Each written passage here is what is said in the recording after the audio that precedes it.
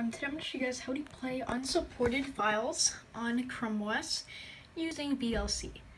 So you're going to want to download VLC in the description below just because Chrome OS can actually make, basically play these long movies files because of the hard drive being able to store all of them. So for example, if I were to launch this on good old Chrome OS's file, I'll show you this. They're all MP4s. I'm going to say open with the regular Chrome OS video player.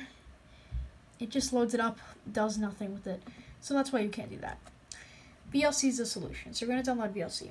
Next, you're going to take your unsupported file. For example, I'm going to say this is my unsupported file. It's AVI. So I'm going to click on it. It's going to enter VLC. Then it just crashes. It doesn't even play it at all. Enter, crash.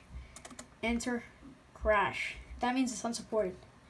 All you're going to do is select the file, click on rename, and you're going to go ahead and change these last three numbers, or 4 numbers, whatever it is. You're going to change that to MP4 and click on enter.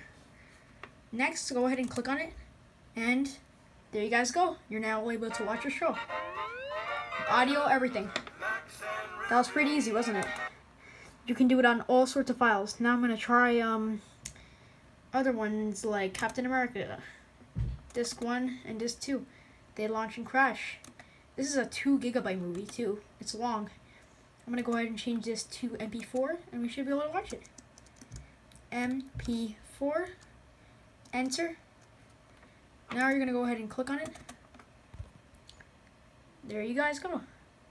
Everything works. Audio through the whole thing.